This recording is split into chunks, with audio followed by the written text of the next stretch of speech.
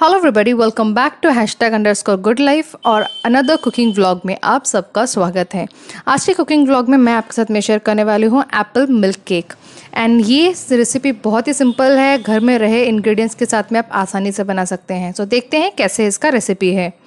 हमें चाहिए एप्पल। मैंने मीडियम साइज़ के एप्पल लिए हैं।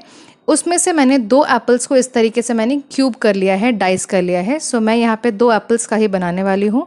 अब मैंने एक कढ़ाई में थोड़ा सा घी लेके मैंने एप्पल्स को हल्का सा सॉट होने के लिए, उसको हल्का सा पकने के लिए रख दिया है। मेक श्योर कि आप लीड डाल के उसको आप अच्छे से पकाएं सो दैट ये अच्छे से पक जाए। जब ये आपको थोड़ा सा मुशी टर्न आउट हो जाएगा, उसके बाद में आप इसमें मिल्क डाल लें। मैंने यहाँ पे ½ लीटर ऑफ मिल्क डाला है। यहाँ पे आप कोई भी टाइप का मिल्क डाल सकते हैं। अगर आप फुल फैट क्रीम डालना चाहते हैं तो आप फुल फैट क्रीम मिल्क भी डाल सकते हैं, या फिर आप नॉर्मल स्टैंडर्डाइज्ड मिल्क भी डाल सकते हैं। अभी हमें मिल्क को रखना है बॉईल होने के लिए, और जब ये मिल्क बॉईल होता रहेगा सब आपको यहाँ पे हल्का हल्का सा स्टीयर करते रहना है, सो दैट नीचे आपका जो मिल्क है वो पकड़ ना जाए और आसपास में भी मिल्क स्टिक ना हो जाए। Make sure this.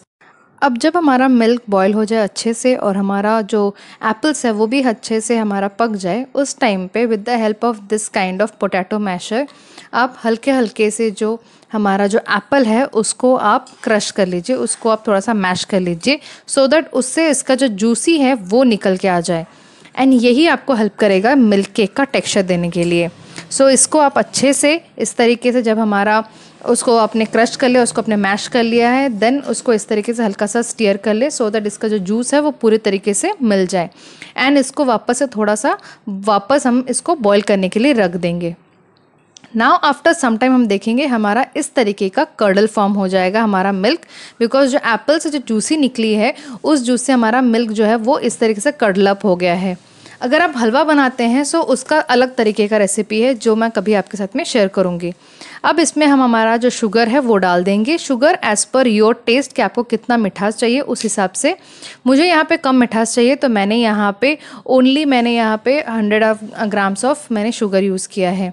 अब हम इसको वापस से जब हम बॉईल करके रखेंगे, बॉईल हो जाने के बाद में हम देखेंगे इस तरीके से टेक्सचर आ रहा है। अब हमें इसको अच्छे से मिलाते रहना है सो दैट ये जो कढ़ाई है उसमें पकड़ ना ले। इस तरीके से मिलाते रहे, हिलाते रहे, और उसका वाटर कंटेंट हमें रिड्यूस कर देना है टू गेट अच्छा सा हमें उसका एक इस तरीके का सॉलिड फॉर्म में। आफ्टर काफ़ी टाइम में आपका ऑलमोस्ट 20 मिनट जब हम उसको चलाते रहेंगे उसके बाद हमें इस तरीके का टेक्सचर मिल जाएगा। अब हमें एक प्लेन पेपर या फिर पार्चमेंट पेपर या फिर आप एल्युमिनियम फॉइल भी ले सकते हैं, वो हमें बिछा लेना है। एंड उसके ऊपर हमारा जो मिल्क केक हमने अभी रेडी किया है कढ़ाई से निकाल के इसमें हमने डाल देना है। इसको आपको जिस तरीके का आपको शेप चाहिए उस तरीके का शेप में आप इसको फॉर्म करके रख लें। इस तरीके से हल्का हल्का सा पैट कर लें सो दैट ये अच्छे से सेट हो जाए। इसको शेप में लाने के बाद में अच्छे से पैट हो जाने के बाद में हमें इसको रखना है रेफ्रिजरेट करने के लिए जब ये ठंडा हो जाए। अब इसको आप या तो इस तरीके से आप रोल करके भी रख सकते हैं या फिर इसके ऊपर एक और पेपर डाल के भी आप इसको सेट करने के लिए रख सकते हैं सो दैट ये अच्छे से एक मिल्क जो केक है उसके फॉर्म में आ जाए। या फिर आप अगर इसको रोल फॉर्म में चाहते हैं तो आप रोल करके भी रख सकते हैं। मेक श्योर इसको आप सेट होने के लिए दे at least for 1 our to 2 hours so that ये अच्छे से सेट हो जाए। अभी ये मैंने 2-3 आवर्स रेफ्रिजरेट करने के बाद में मैंने निकाला है। आप देख सकते हैं कि ये इस तरीके का एक हार्ड सा टेक्सचर बन गया है इसका। इसको आप आपके डिज़ायर्ड शेप में आप इसको कट कर ले, इधर क्यूब शेप में या फिर जो भी शेप में आप चाहते हैं तो आप उसको कर सकते हैं। और इस तरीके से हमारा जो एप्पल मिल्क केक है वो यहाँ पे रेडी हो गया है। आई होप आपको आज का जो वीडियो है वो पसंद आया होगा।